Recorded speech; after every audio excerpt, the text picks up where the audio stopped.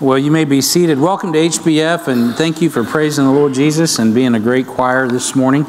And it is good to see you. I tell you what, after seeing everybody in the lobby, I thought we were going to have 500 people here this morning. It seemed like I saw everybody out there today, so praise the Lord. It's good to be at church on Sunday morning. If you're joining us on Facebook Live, we are glad that you are with us electronically. We'd love to have you here physically if at all possible. And we'd love to see you here at HBF as soon as possible, if at all possible.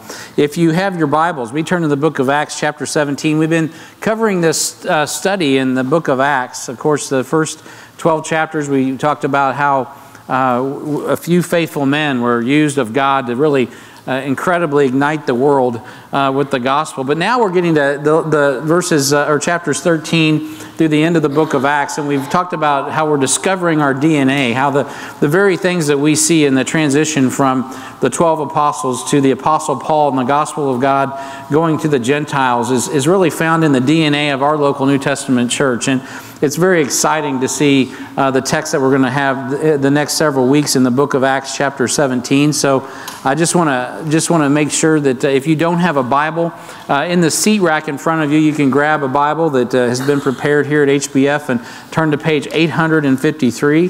That should put you in Acts chapter 17. And so it is May. I think I saw Riley. Riley, it's good to see Riley. And then I know Emily Preisendorf, Robin Preisendorf. You guys graduated from college. So we have any other graduates in the house from college? We've had, yeah, go ahead, give him some love. That's pretty awesome. Yeah. We always recognize high school, of course, but we often, you know, college, they're often gone. So, you know, out of sight, out of mind. So it's good to have Riley and any others, though. I just don't want to miss anyone else. Okay.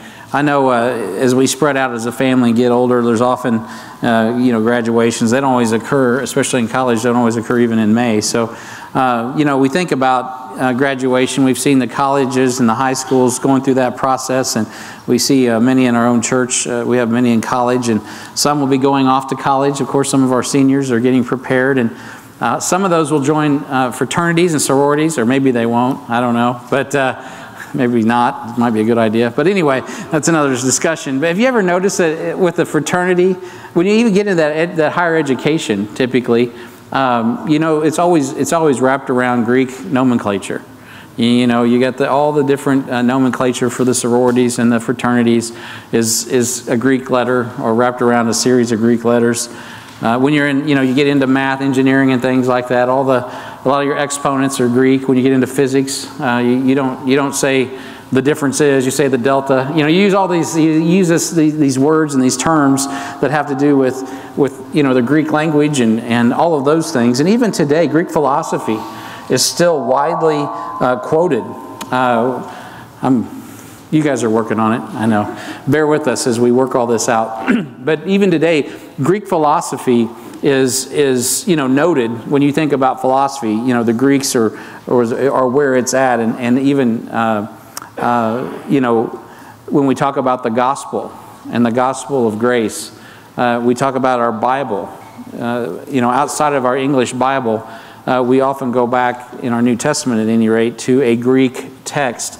The Textus Receptus, which is a Greek text. And so it's an interesting thing, because throughout history, since the time of Daniel's vision, when God introduced, you know, the Prince of Grecia into the equation of the Gentile powers, God has woven Greece into the prophecy and into the structure of what God is doing among the Gentile world. So as we enter Acts chapter 17, the next several weeks, I just want to take some time and focus on these three churches. As Paul moves from Philippi, this location that had no synagogue, it had no church, it was freshly tilled ground, God moves him south to the Aegean Sea and down to Thessalonica, which we'll see this morning.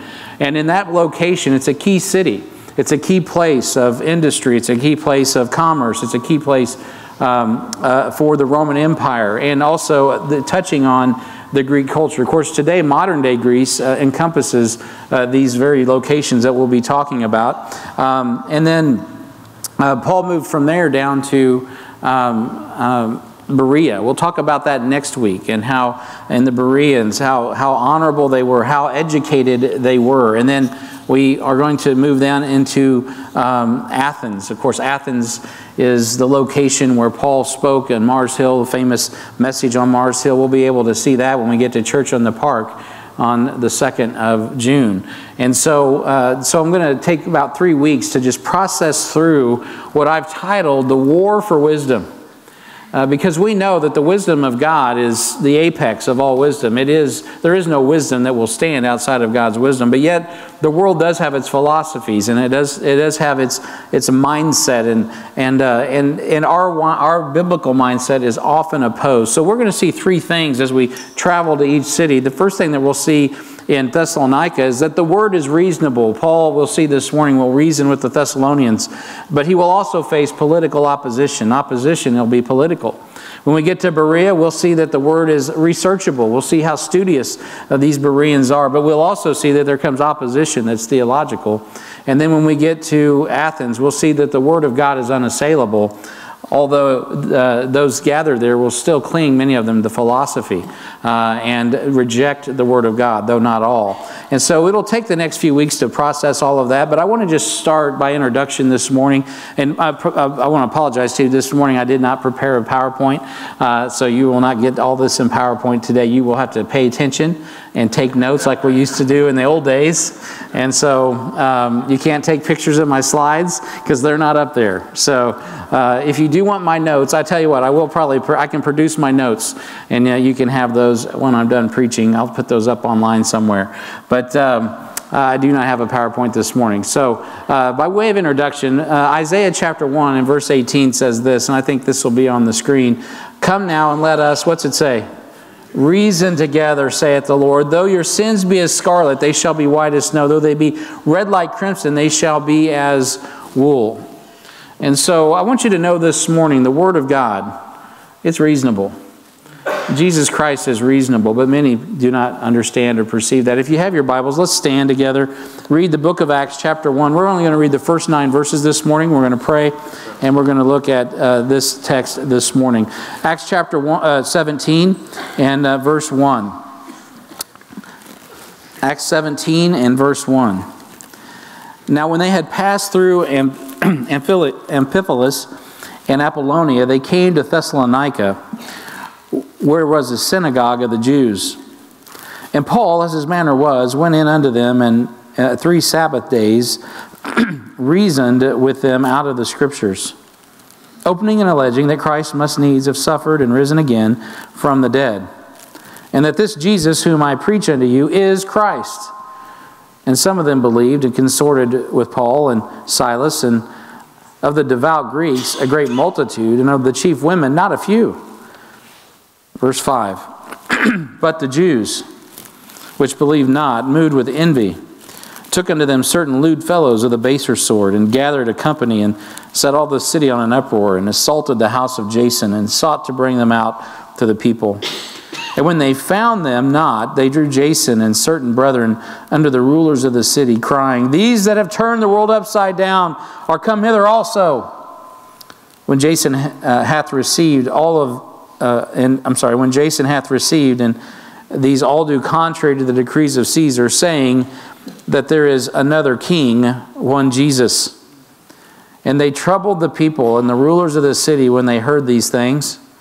And when they had taken security of Jason and of the other, they let them go.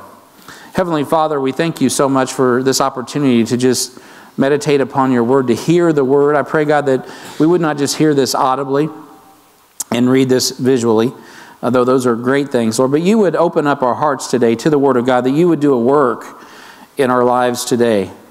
We thank you and we praise you. We ask this not for our sakes, but for your sake, Lord, that you would be glorified through us and in us. Lord, that you would receive the honor, the glory, the praise. Lord, do a work in our hearts that brings honor and glory to your name. We thank you and we ask this in Jesus' name. Amen. You may be seated.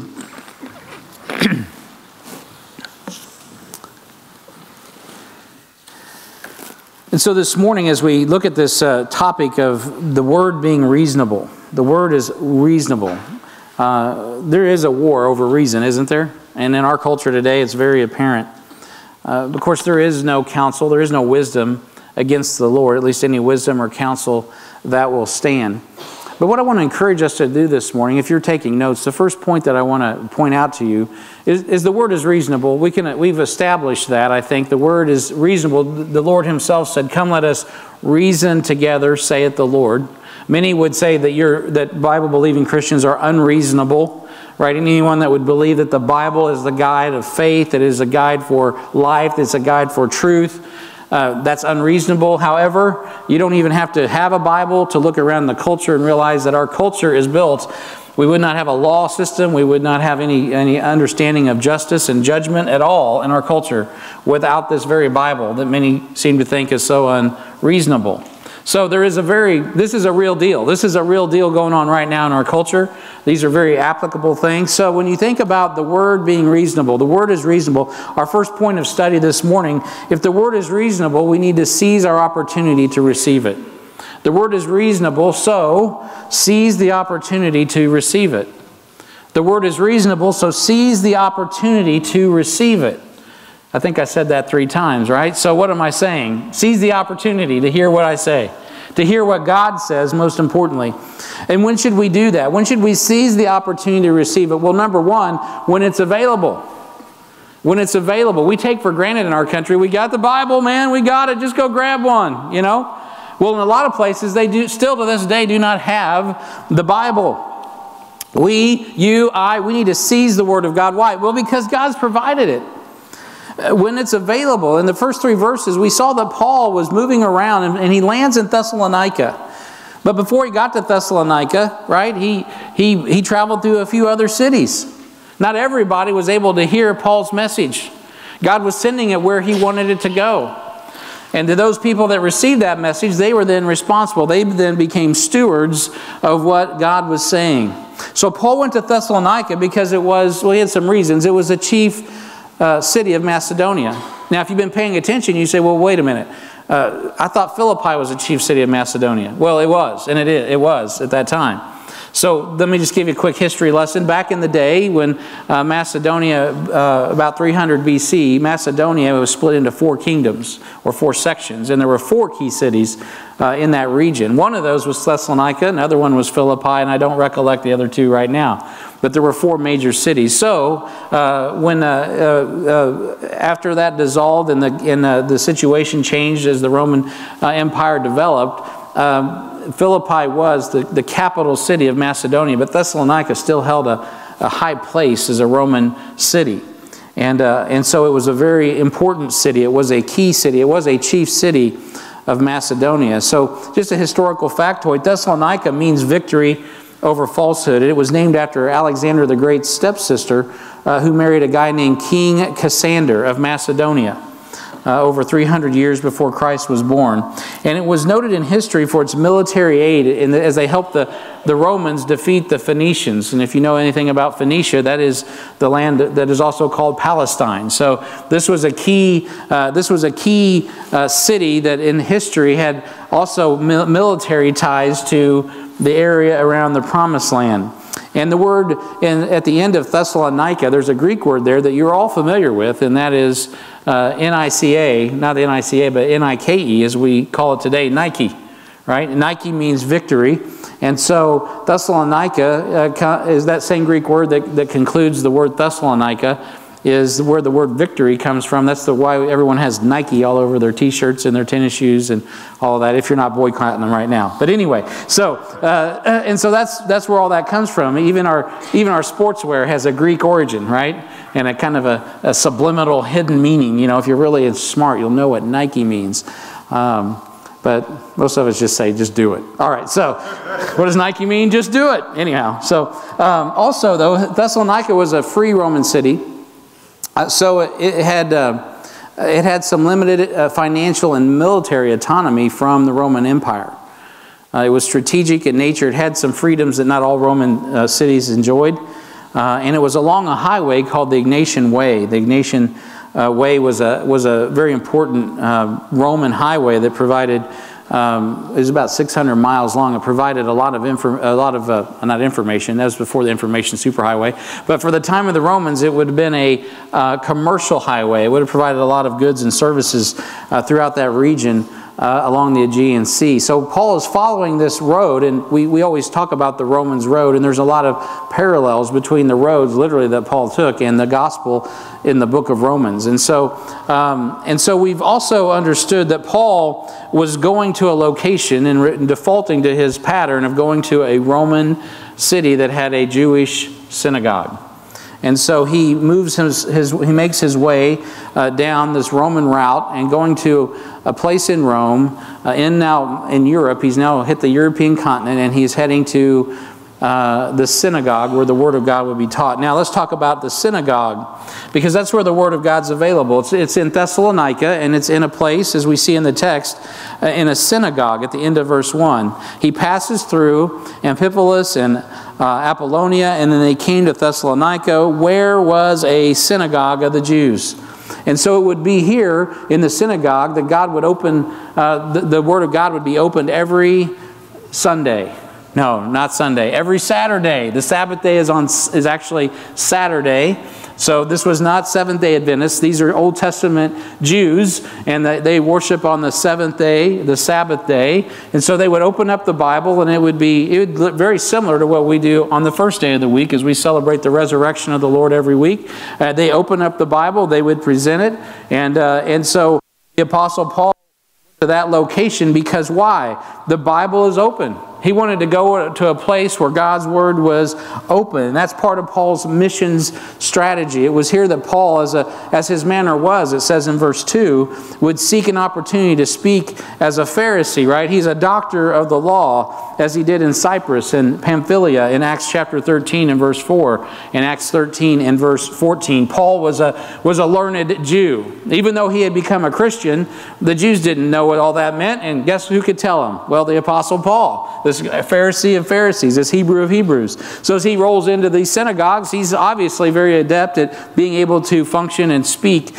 to the Jews in the synagogue and do exactly what the text says further down in the text, where he opens in verse 3 and alleges that Christ must needs have suffered and risen again from the dead, and that this Jesus whom I preach unto you is Christ. Therein lies the message, the thrust of what the Apostle Paul was saying. And anything else that he was saying was wrapped around that thrust, what he was trying to get across to those Jews in the synagogue. So here's the application this morning, because I can see we're already getting weary of factoids.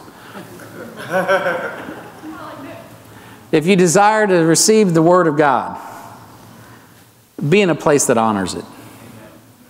I mean, if you want to hear from God, you're not going to get it out here smoking dope. You're not going to get it over here in the dojo, right?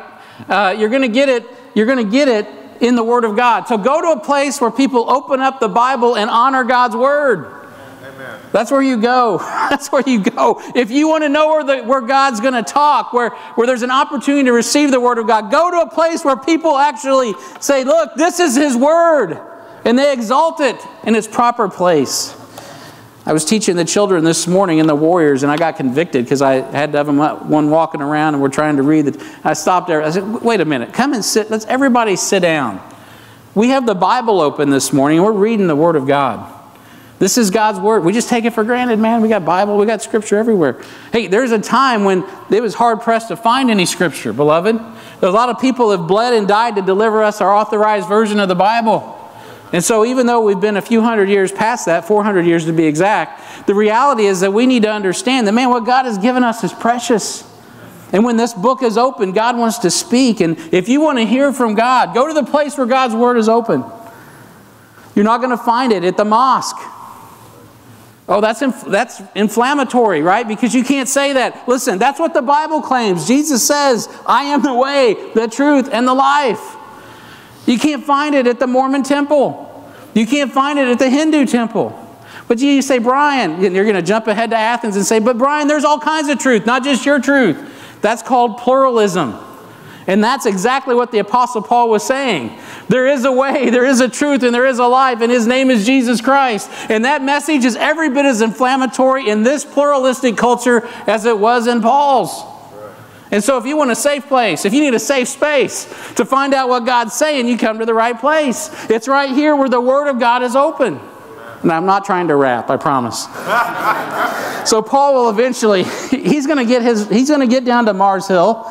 He's going to get down to Athens, but he preferred to start in a place that at least understood who Jehovah God was. Because he'll find his place in the house in the temple of pluralism, and anything goes when the whistle blows regarding worship. But he starts in a place where the Bible's open, in a synagogue, where there's one true God who made a covenant promise with his people Israel. And Paul says, I can work with that because all that has been fulfilled in the man Christ Jesus. And he just starts preaching. And so when it's if you want to seize the opportunity to receive the Bible, you got to be where it's at when it's available, right? He's in Thessalonica, he's in the synagogue, and he's among those who honored the Scripture. Now not all the houses of worship are equal. It was in the synagogue where Paul could preach with understanding the Scriptures, that it was the absolute authority. He wasn't going to get a bunch of pushback, except for maybe a few guys from Alexandria, Egypt. But for the most part, he could preach the Bible that he had, his Masoretic text, and he could say, thus saith the Lord God. And then he could have side conversations with those other guys from Alexandria. And so Paul had this absolute authority. So if you want to receive truth, you need to be in a place that honors God's Word. Now Jesus said, I'm the way, the truth, and the life. And he told us in John 17:17, that's how we are sanctified. That's how he sets us apart, right? He says, sanctify them through thy truth. Thy word is truth. Now when he said that, he was actually praying to the Father. And he was praying to the Father in regards to us, his disciples. He says, Father, when I leave this earth, would you set apart, would you sanctify the disciples, the men that I've invested in? Would you do that? Father, I'm going to ask that you do that through any old truth in the world. No. Through thy truth, right? Thy truth, thy word is truth. Set them apart, Lord. And God's answering that prayer literally. As the Apostle Paul is moving about like a special forces agent with the knife in his mouth from location to location, just changing everything as he goes. I mean, it's crazier than a Hollywood movie. How can one man, how can a couple guys, how can a small team, I mean, they're like the best special forces for God you've ever seen. Everywhere they go, man, I mean, God is just blessing them, and the message is just being magnified. Why? Because, well, it's not their message. They had the boldness. This is the DNA that God has created our church with. This is the DNA that God has given the local New Testament church, the Bible-believing local New Testament church, that we are actually willing and crazy enough to love God and to love this book enough to stand on it, to believe it, and even to preach it and proclaim it, even when you're in a pluralistic world that rejects you and it. Paul was like, I'll take that challenge because I know me, and I'm the chief of sinners. And I've been on both sides of this thing, and I've decided to choose Christ, and you need to choose Him too. Paul knew this was a labor of love. Because God loved him, he was willing to love others. And he was willing to share, and he was willing to take a stand, and a beating if necessary. And what we're going to find here as we continue through the text are so those others that were sanctified through the Word in Thessalonica. Now we also will find this among the believers. Just kind of skip down to verse 4. And I'm going to skip back around here, back and forth this morning, so you'll have to stay with me. But in verse 4 it says, and some of them believed and consorted with Paul and Silas, and of the devout Greeks a great multitude, and of the chief women not a few. And so if you want to find the Word, right, if you want to know where the Word's at, if you want it revealed to you, right, you need to be in a place where people believe. It says some believed. You need to be among those who believe the Scripture. Not just in a city, not just in a synagogue, not just where the Bible's open, but you need to find people, actually literal people, that actually believe the Bible. Because, believe it or not, the Apostle Paul preached, but not everybody was buying what Jesus Christ had purchased. Right? Not everybody was willing to receive the gift of eternal life that Jesus Christ had bought. You thought I was going to say buying what he was selling. See, he wasn't selling anything, and therein lies the problem. Everybody wants to work their way to heaven, even today. Everybody wants to have some hurdle to jump through. Everybody wants something. When this guy rolls into town, he starts preaching the grace of God, that the finished work of Christ is enough, and that the law is fulfilled in one man, and that man is Christ, and that man is God manifest in the flesh. Whoa, dude, you're messing up our religious system. I mean, how are we going to put people through college at $100,000 a year? I mean, what are you going to, hey, stop that. I mean, we need people's money.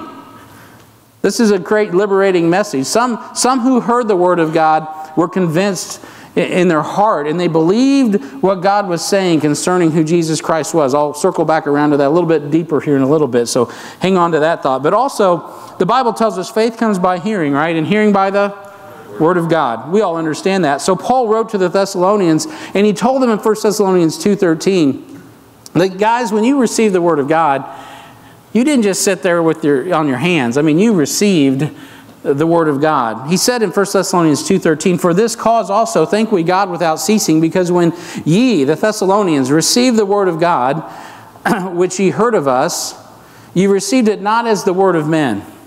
You see, some, even this morning, as you listen to me, that's what you're hearing. You're hearing some dude named Brian who has nothing to say other than what God has to say. Right? I don't have anything of value to offer. But Paul was preaching the Word of God. But I am preaching the Word of God. What really matters here is what the Lord says, "Thus saith the Lord God." And that comes with power. That comes with authority. That comes as what Paul says here. When you heard the Word of God, you received it not as the word of men, but as it is in truth. There is truth, and it is the Word of God. Our relativistic culture will not abide with that there is an absolute truth. Yes, there is a final authority, and even if you don't believe it, you will stand before Him. Even if you don't believe it, He will return in judgment. And even if you will believe it, then He will receive you now. I'll tell you what, beloved, this is not a lot different in this century than it was in the first. But as it is in truth, the Word of God, which effectually worketh also in you that believe.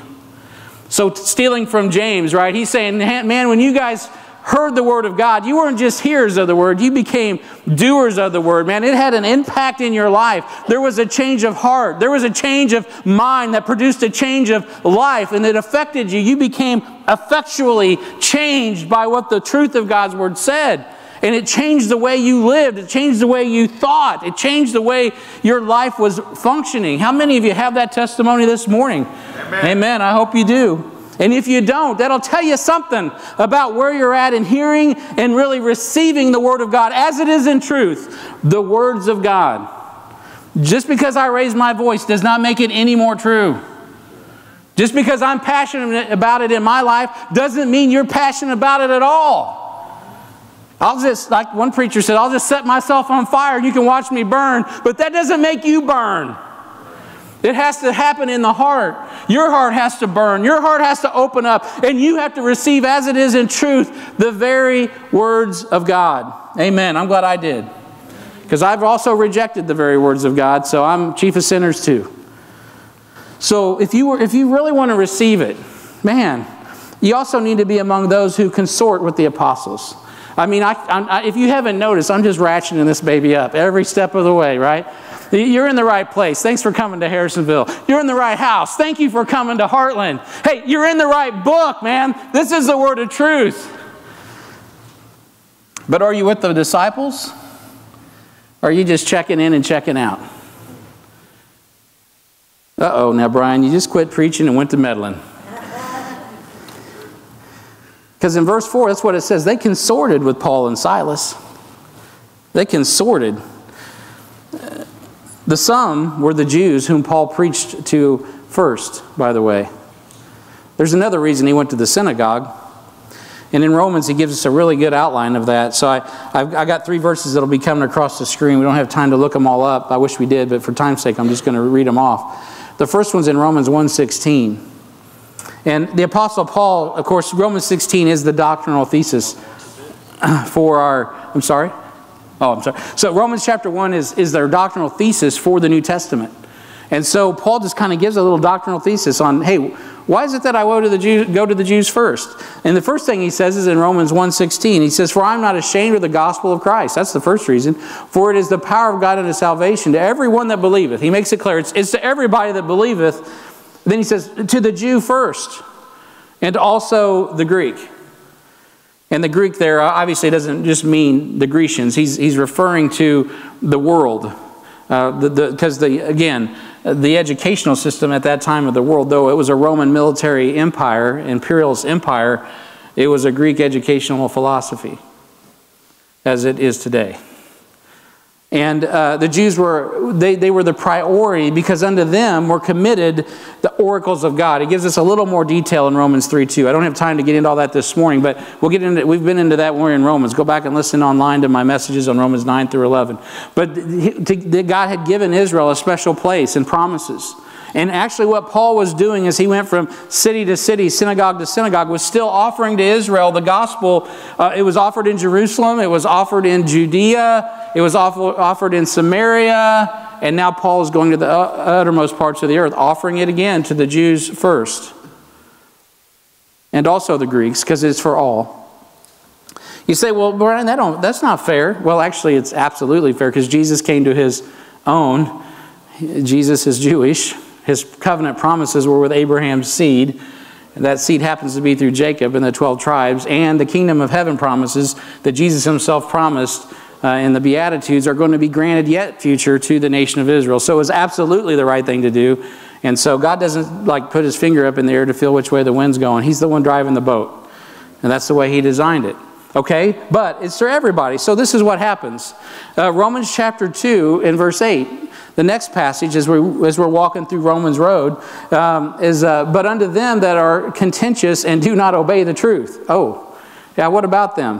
What about those guys in Thessalonica that heard Paul preach and then said, you know, Paul, you can go take a hike, pal. We're going to stick with what we've always known, and this Jesus guy, he's not for us. Well, Paul answers that in Romans 2:8. But unto them that are contentious and do not obey the truth, but obey unrighteousness, indignation and wrath, tribulation and anguish upon every soul of man that doeth evil, of the Jew first, and also of, a little broader, and the Gentile.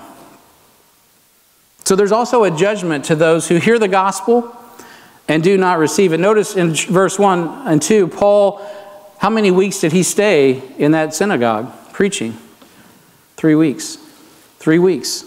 Why? Because Paul was giving them opportunity to hear and receive the gospel. I'll speak to that a little further in a moment. Romans chapter 2 and verse 10, as we're still in that same chapter, it goes on to say, but, right? Conjunction, junction, what's your function? Well, to show us the contrast between verses 8 and 9. And so it says, but glory, honor, and peace to every man that worketh good, to the Jew first and also the Greek. For there's no respect of persons with God. Just in case you want to accuse God of being a respecter of persons, Paul says, no. He just does things decently and in order. God is not a respecter of persons. He will give his truth to anyone, Jew or Gentile, that will receive it. But his inheritance gets a little bit different. Anytime you want to give an inheritance, I just want you to know this. If you're a parent or a grandparent or a great-grandparent and you're sitting on enough assets that you want to give those as an inheritance, I just got news for you. You can be as unfair as you choose to be. The judgment of how that inheritance is distributed is solely upon you and how you decide to conduct it. And I tell you what, before you start pointing fingers back at God, just understand this one thing. God has decided that he has decided to give every man everywhere every opportunity to repent and receive the grace of God. Because he's a very loving and a benevolent God. He's a good God. The fact that the Jews do hold a primary place in regard to promises related to the kingdom of heaven just again shows God's graciousness. Because he didn't limit all of us from the kingdom of God because of that. So, I got ahead of myself, which I probably need to do. But anyway, and so in 2 Peter 3:9, the Bible tells us that the Lord is not slack concerning his promise, as some men count slackness, but is long-suffering to usward, not willing that any should perish, but that all should come to repentance. God doesn't want anyone to die and go to hell. So he's not saying that. In Matthew 11, in verse 28, Jesus himself said, Come unto me, all ye that labor and are heavy laden, and I will give you rest. Take my yoke upon you and learn of me, for I am meek and lowly in heart, and ye shall find rest unto your souls. For my yoke is easy and my burden is light. And then Paul goes on to write in Romans regarding his brother in Israel, and he says in verse 8 of chapter 10, But what saith it? The word is nigh, right? That's near. It's nigh thee, even in thy mouth and in thine heart. That is the word of faith which we preach. When Paul was in a synagogue, he probably said those very words, quoting from the Old Testament, that if thou shalt confess with thy mouth the Lord Jesus and believe in thine heart that God hath raised him from the dead, thou shalt be saved. You say, well, Brian, why do we use that with Gentiles when he was also addressing the Jews in Romans chapter 10? Because it is for all. That was exactly the issue. When Paul was in Thessalonica, that's what he was presenting, that all men everywhere can be saved. How's that? Through this man, Christ Jesus. And he says in verse 10, for with the heart man believeth unto righteousness, and with the mouth confession is made unto salvation. For the scripture saith, whosoever believeth on him shall not be ashamed. You say, well, Paul, it's that easy? I mean, we're supposed to keep the law of Moses. And he says, well, but the scripture saith, the scripture saith, the scripture saith, the scripture saith, whosoever believeth upon him shall not be ashamed. And so Paul made his case. And the gospel was first preached to the Jews. But a great multitude, it says, of devout Greeks, including chief women, believed and followed Paul and Silas like the disciples followed Jesus. Not all the Jews would follow. Some would. Praise the Lord for them. But man, those Greeks that were listening, they were devout Greeks. And you know what? They were not born into the covenant promise of Israel. They were strangers from the commonwealth of Israel. They were strangers, but yet they heard this word. They heard that book opened, and they heard that message go forth. And there was something about the truth of God's word. These were educated people. They understood that the system that had been developed throughout time that God had given to the nation of Israel, these Jews that had been dispersed and were oftentimes educating their children and being the chief tutors in their homes. They had some sort of knowledge, some sort of wisdom that was from above. And that wisdom that came to them as it did to Solomon changed their homes, and it changed their lives as they honored and they magnified this God of Abraham, Isaac, and Jacob. And then this man, the Apostle Paul, rolls into the synagogue, and these Greeks are listening to this message, and all of a sudden what they hear is simply this: you are welcome to enter the kingdom right now through this man Christ Jesus. Woo-hoo! They're excited. You mean I don't have to join the church? No, you join Jesus and you get in the church. I mean, he just preaches it to them and he lays it out for them, and it's just grace. Oh, they hadn't heard anything like it. And there's absolute truth. And there's an absolute man. And it isn't Caesar. And it isn't Thor. It's Jesus. So let me give you a quick, oh, by the way, and the chief women. People, they always say, you know, you're a Bible believer, you hate women. If you paid careful attention to the New Testament, Paul was countercultural in the way he dealt with women. He gave them way more authority, way more reference, way more deference than the culture at that time. Than the culture in the Middle East at this time, by the way. Where does that come from? It comes from the grace of God. It comes from the New Testament. Not the Old Testament, the New Testament. But anyway, that's another message. It's not in my notes. So let me give you a hermeneutical factoid. That's a big word to make you really impressed. Let me give you a Bible study tip here. A little factoid of Bible study. Luke only uses this word consort here in Acts 17:4 throughout the whole New Testament. It comes from a Greek word that means associate with, which we could know that because that's what it means in English today, right? So what's the big deal? Well, here's the application. I want to give you some application so you can walk out of here today with something you can use. Because, you know, we need to receive the word when it's available. And we often wonder, well, who received it and who didn't? Well, I'll tell you, a good indication is the people you consort with. The people that you make yourself available to. The people that you walk with. You'll notice these folks followed the apostles. They followed them like they followed Jesus. And in Acts chapter 16, we just read it a few weeks ago, there was a woman, right, that had a devil. She followed the apostles, and she said all the right things. She was talking about the Most High God. She was talking about these are the servants of the Most High God. And you remember that. Paul was grieved when he heard all of that. Not because she was not saying the truth, but because she didn't honor the absolute authority. But you know what was really interesting in her life? The Bible is also very clear that lady, until she was released through the power of God, through the gospel of the Lord Jesus Christ, she consorted with evil men. She was available to people who were using her. She was available to people who were manipulating her. She was available to people that didn't have her interest in mind, that only used her for money. Well, I've seen that. I've been at the, you know, when I preach it, I'm going to be crude here for just a moment, but let me be blunt. When I preach at the City Union Mission, a lot of times there was a phrase called Mother's Day. And there were crude men of the baser sort. You know what they did? They found the woman they wanted on the day they wanted because they knew her welfare check was coming in. And they called it Mother's Day. What were they doing? They were, and you know what? A lot of these guys would say, I'm with Jesus. I'd say, I think you're with the devil. I don't care what you're telling me. See, the human nature is nasty. It needs redeemed. And so we have a woman who had a devil, following the apostles, saying the right things, but associating with evil and wicked men who only used her for gain. But in Acts chapter 17 and verse 4, we see believers. I mean, people who are changed in their core, as we've already read in 1 Thessalonians 2 and verse 13, who changed their association to follow the servants of the Lord Jesus Christ. They said, you know what, Paul and Silas, you can come in my house. You can hang out with us. You can see where we live. We want to be with you. And guess what? Paul and Silas wanted to be with them. They wanted to be together. They wanted to associate with one another. They wanted to consort together. And let me just tell you this. Who you associate with or you consort with, not just who you verbally endorse, often indicates a great deal about who you're really following. And I know this to be a fact. In the business world, I worked with men that, man, they'd go to church on Sunday, but from, Monday through Saturday night at midnight, I tell you what, brethren, all they consorted with was the evil men of this world. They walk like them, they talk like them, they act like them. And then they could say, amen, praise the Lord, hallelujah. They were shams. Right. Makes me sick. I'm not saying every day that I walked in the Spirit at work. I had bad days.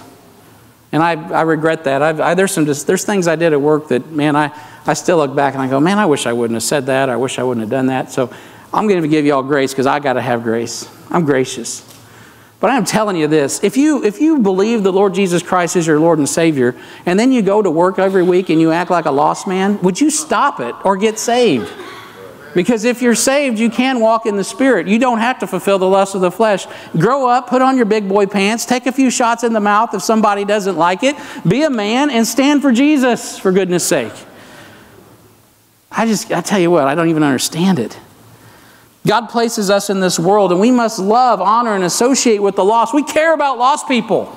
We're not going to win them if we don't say, look, the Word of God has sanctified my life. I have put my heart in Jesus, and I just can't go smoke dope anymore with you, man. I can't go get wasted after work anymore. I got a wife and kids, and Jesus has changed me, for goodness sake. No, I'm not going to buy meth anymore. No, I'm not going to get a hold of your dope. I'm not going to go steal anymore. I'm not going to lie anymore. I know Jesus. I'm just saying, beloved, receive the Word of God when it's available. It changes your life. My timer says goose eggs. That's not good. Does it go backwards, Randy? I'll be quick. This is the second point.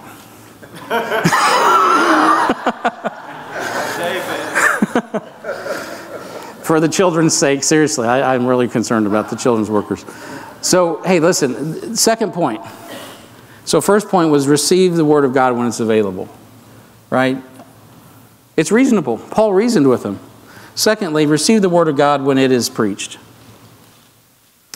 You say, well, that sounds a lot like what I just said. I know it does, but I want to just drill down just a little deeper and then we'll be done. The Word of God is reasonable. We see that in verse 2. That's why Paul opened, right? And he reasoned with them. He opened and alleged, the Bible says. He reasoned at the end of verse 2.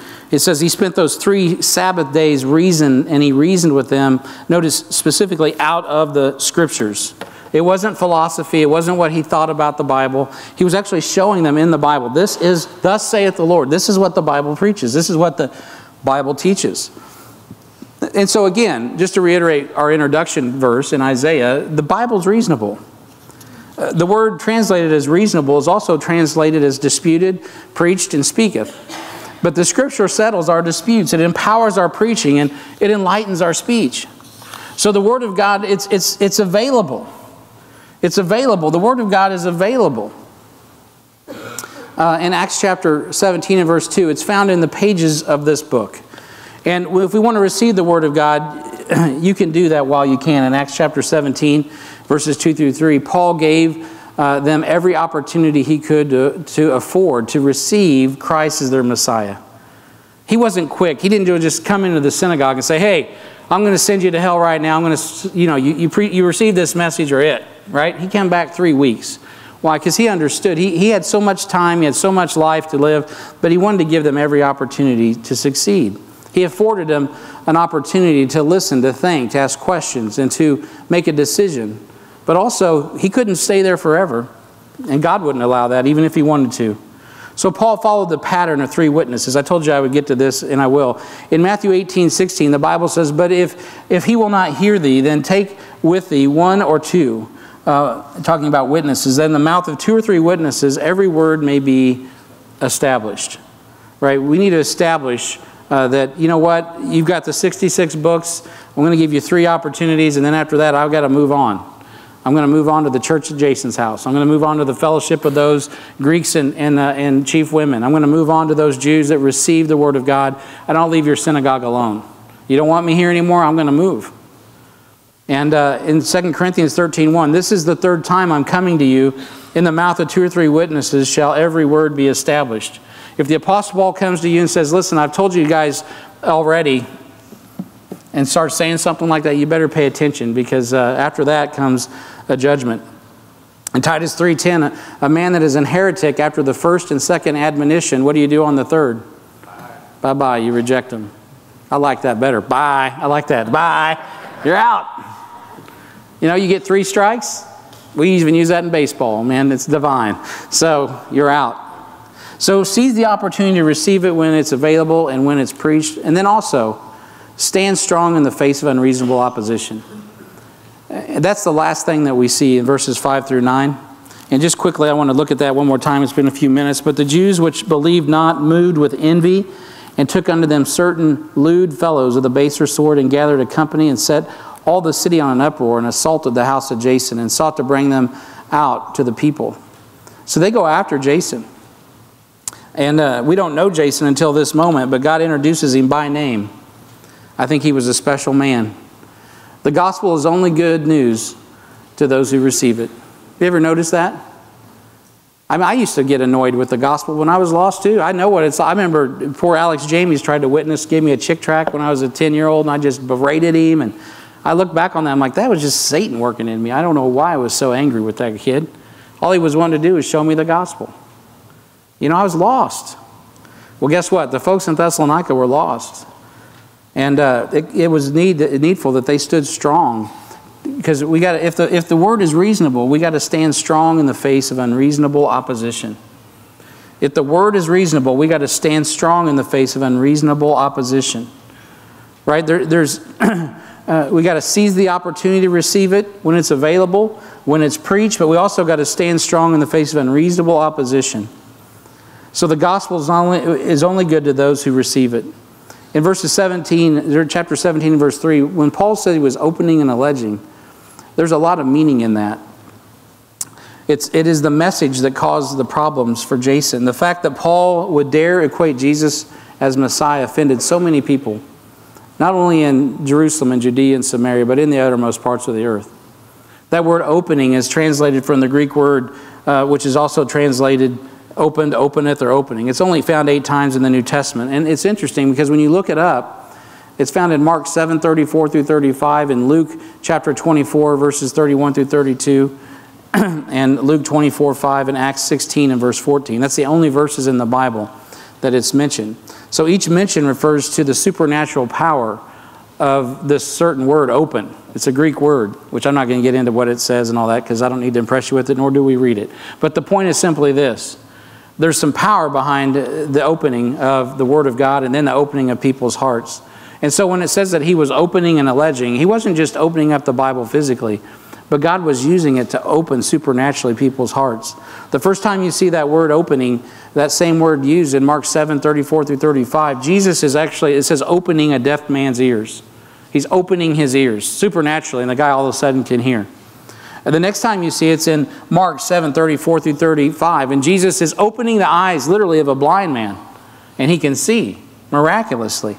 The next time you see that word used is further on in Luke chapter 24 and verse 45, and it's Jesus speaking about his own words to the disciples and talking about opening up, not their eyes, not their ears, but their understanding, their heart, to receive, to hear the word of God. And what I found so interesting about that is you don't see that word again until you get to Acts chapter 16 and verse 14. And you wouldn't be surprised to know that when we see Acts chapter 16 and verse 14, the verse that we've already covered last week, it's a certain woman named Lydia, a seller of purple in the city of Thyatira, which worshiped God. You know what it says? She heard us, whose heart the Lord opened, that she was attending unto the things which were spoken of Paul. It could be me this morning that God has brought you here and you thought you were just going to hear some guy get up here and talk about the Bible. Well, what actually happened is the Bible started talking to you. Amen. And the God starts to open up your heart. That's supernatural. That is divine. You want to let God have his work. Maybe God needs you this morning to receive the truth of God's word. Maybe you're like some of those Jews. Maybe this is your last chance. Maybe you've been to the synagogue a couple times. You've been to the place. You've heard the message, but you haven't really opened your heart to receive it. But God has opened in your heart to receive it. I would encourage you today to follow the Lord's leading. As he was also alleging, he was opening and alleging. He was setting it forth. In Mark 6:41, as Jesus is feeding the 5,000, he gives that bread, and it literally says he handed it. He set it forth. He gave it to him, and he says, "Here, I'm going to set the bread forth." He just put it out there for him. God wants to. He says, "Hey guys, here it is. You can take it." You can't make anyone get saved. Ultimately, everyone has to make a decision to receive what God has given. It's a personal decision. So stand strong when unreasonable believers are moved in envy against you. We see very clearly that that's exactly what happened. They were envious. The text says so. It wasn't anything Jason did. They just were envious of this message. The scripture is clear that God wanted the Jews to believe and move close to him through Christ and come to know him. But the opposite occurred as they rejected the message. So what are they really envious of? They're envious of grace. They want to earn their way to heaven. They want to reject the way of Christ because they want to be the gatekeepers. They don't want to give over their keys to receive his. They're proud and they don't want to acknowledge that they have sinned and fallen short of the glory of God. And they want to keep others below them. And I'm talking about the Jews in particular. That's called self-righteousness. And there's many a man and many a woman today in our pluralistic culture that will die of self-righteousness. Not because they have the law of Moses that they're so much adhering to, because they have the law of their own conscience. And they have their way instead of God's way. And they won't yield to the truth of God's word, to God's way, to God's life. So don't allow envy of the lost to keep you from proclaiming the gospel. There's a strange thing that's happened in the church in the last 20 years. And for some reason, all of a sudden, the church has got exceedingly concerned about what lost people think about us. And beloved, I think it's very important that we love people, period. I don't care where they come from. I think we demonstrate that as much as we can at this church. And I'm about all things to all men, that by all means you may save some. Absolutely. But at the end of the day, our primary concern as Christians in the church has to be about the one who bought us. That's who we're here to please. That's who died. That's who we're here to focus on. So stand strong when unreasonable unbelievers turn the mob against you, because that's what happened to Jason. Jason, next thing you know, they say, "Hey, is Saul there? Or is Paul there? Is Silas there?" Well, I'll tell you what, you're guilty because you consort with them. You're guilty because you associate with them. When reason becomes unreasonable, the Jews recruit the mob to do the dirty work.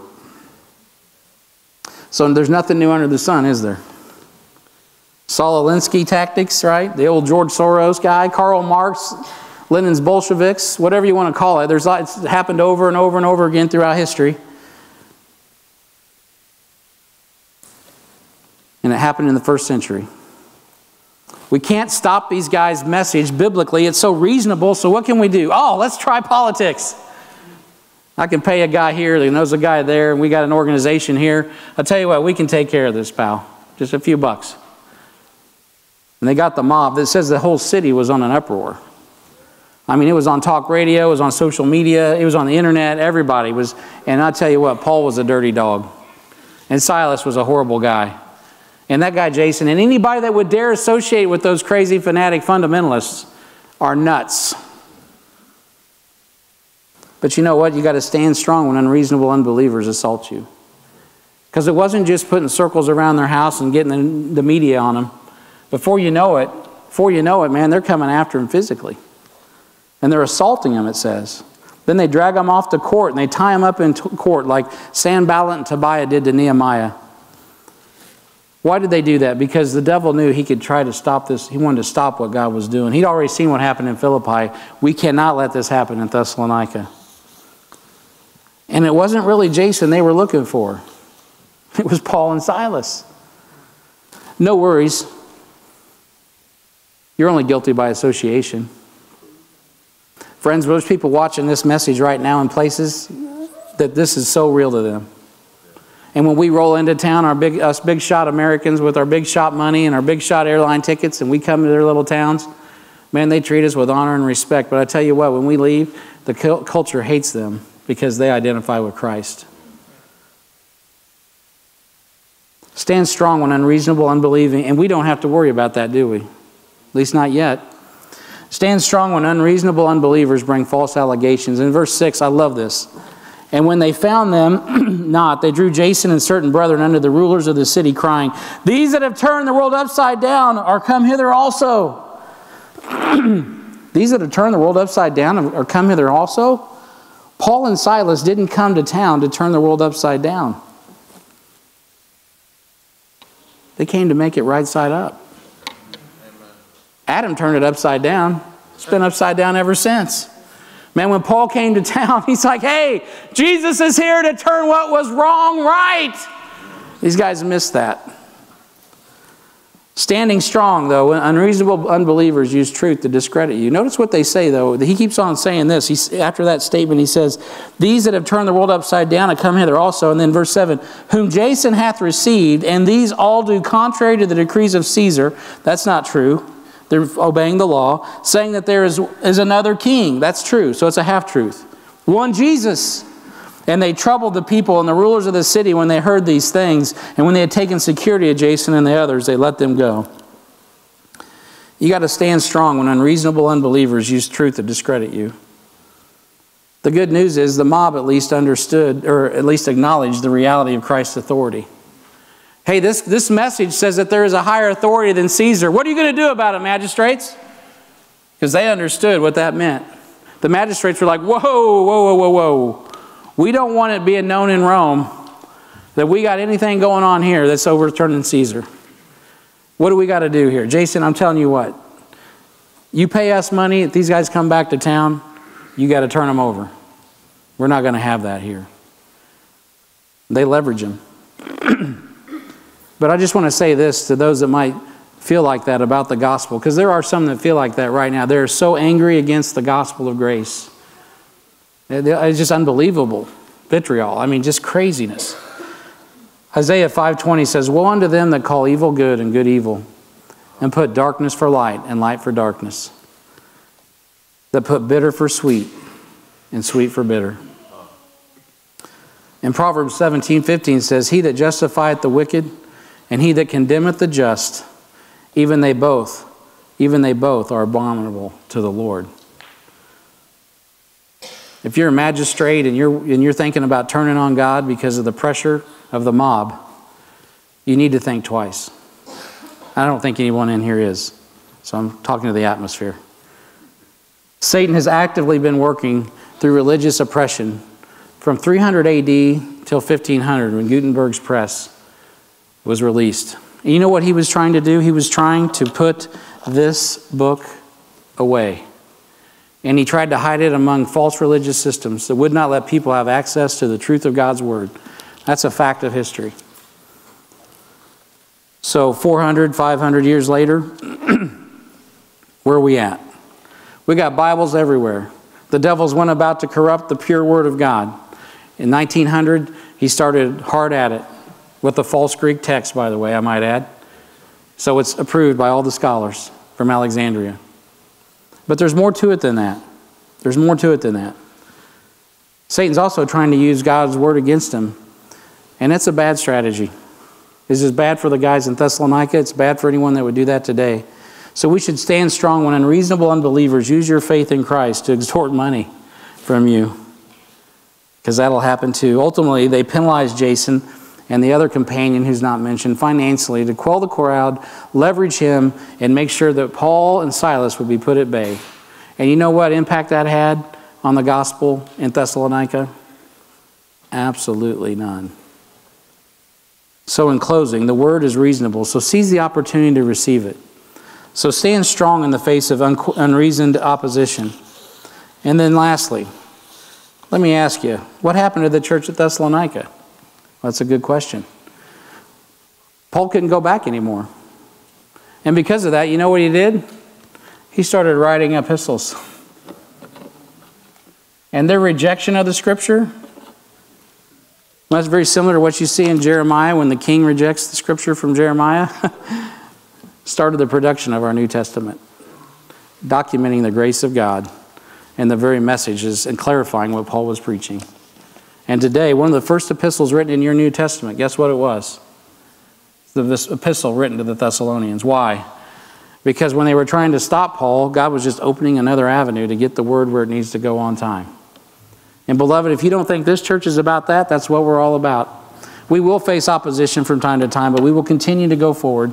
And the Apostle Paul said this about them in his first epistle, in his introductory letter. This is what he says about all that had gone on here in Acts chapter 17, verses 1 through 9. He says, "For our gospel came not unto you in word only, but also in power and in the Holy Ghost and in much assurance." Why would they need assurance? Because of all the pressure they were under. "As you know what manner of men we were among you for your sake." I mean, these guys showed up with scars on their back from Philippi, right? From the Philippian jailer. He says, "And ye became followers of us and the Lord, having received the word in much affliction." Jason, I put that in there. "With joy of the Holy Ghost, so that ye were ensamples to all that believe in Macedonia and Achaia. For from you sounded out the word of the Lord, not only in Macedonia and Achaia, but also in every place your faith to Godward is spread abroad, so that we, Paul, need not speak anything. For they themselves show of us what manner of entering in we had unto you, and how ye turned to God from idols to serve the living and true God." And then he tells them this in verse 10. He says, "And to wait for his Son from heaven, whom he raised from the dead, even Jesus, which delivered us from the wrath to come." The worst thing you got to worry about, Jason, is what's right in front of you, because it gets a lot better from here. When they drag you out of the city and beat you and stone you as they've done me, and then they've done Silas, or whatever they're going to do to you, that's as bad as it's going to get. From there on, it's glory. So endure hardness as a good soldier. It's reasonable to stand in this unreasonable world. You know why? Because Romans chapter 8 tells us, if God be with us, who can be against us? Heavenly Father, we thank you for this time. We thank you for the opportunity just to meditate upon this incredible